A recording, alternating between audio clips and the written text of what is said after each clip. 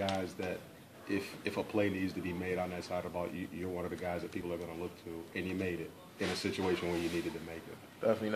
This whole time, teammates and coaches and players all were just saying, defense, we have to win this game. We have to get this stop. It was great that I was able to make that, but if it was anyone, we just needed to make that stop, and we were able to do that. We were able to win.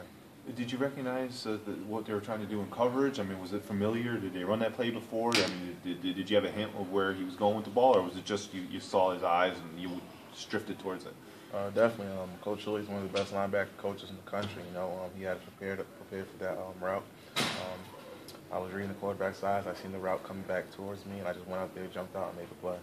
And when you got it, what's the first thing you did when you intercept the ball? You look up where you're going because there was nobody in front of you. I mean, did you know that was six, or? I got one thing on my mind. Every time I get a turnover, that's going. I'm putting up points for this team. So, I got the opportunity and picked it off, and it was one thing on my mind. I was getting the end zone, celebrating with my teammates. How important was that first touchdown to begin the second half? Coming out with that offense split up, it kind of really jump-started you guys for this rally.